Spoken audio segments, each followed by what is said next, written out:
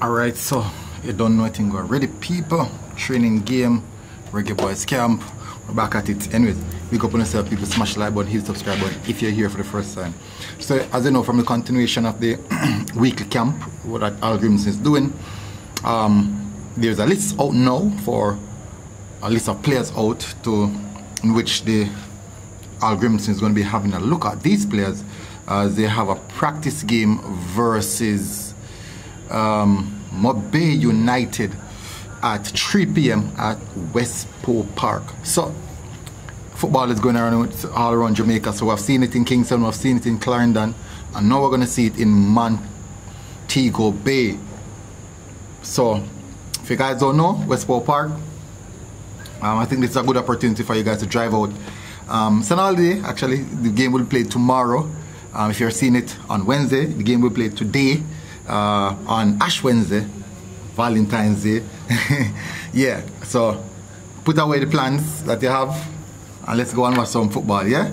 Anyways, so this is the list, people. Let me jump into the list. Hit the like button, hit the subscribe button if you are here for the first time. Alright, so one, we have Justin Dunn of Tivoli Garden, only one Tivoli player.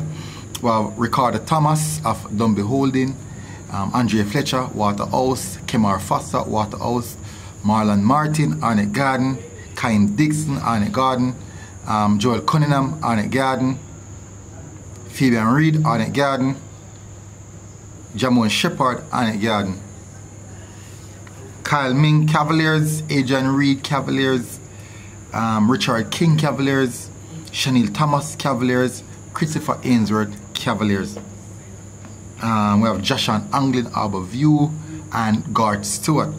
Mount Pleasant, we have Sole McCullough, Shaquan Davis as the goalkeeper, Romeo Guthrie. For Portmore United, we have Alex Marshall, Emilio Rassau, and Stephen Young. Malines, we have Jason Wright and Tyreek Wilson. So it is a 24-player squad, or a 24-man squad that has been assembled to partake in that game tomorrow on the 14th of February at Westport Park versus Montego Bay United. As I said, people, I continue to say that I love this initiative that is being put forward by Hallgrimsson. Really, really love the initiative. Hope to see it continue, and not just for now, like right throughout the year. I want to see it run right throughout the year. I think this is something that we need to do. We need to keep going. It's good for the players' confidence. It's good for them to understand what the coach wants.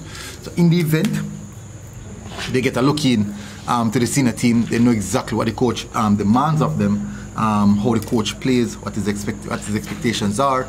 So this is a good initiative, continuously to be run by Hallgrimsson. I'm loving it. I'm really, really loving it. Hopefully you guys are loving it as well. And also in between that, not just having the camp, but having the practice games. We already played 2 practice games so far. One versus Umberland, they defeated Umberland 1-0. One versus Veer, they defeated Veer United. I think it was 2-0. So it's so far Hallgrimsson is going on fairly well against the teams in the Premier League. So let's see how he pans out against uprising Montego Bay with a lot of quality players. What if he's going to see the Brazilian?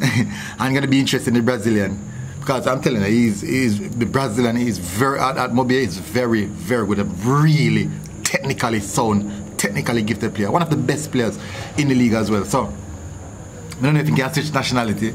We don't know at all. But anyways, big up on yourself, people. Smash the like button, hit the subscribe button if you are here for the first time. Happy to have you guys as always, and I'll see you guys again. Until next time, MG Sports TV. Rote. Boom.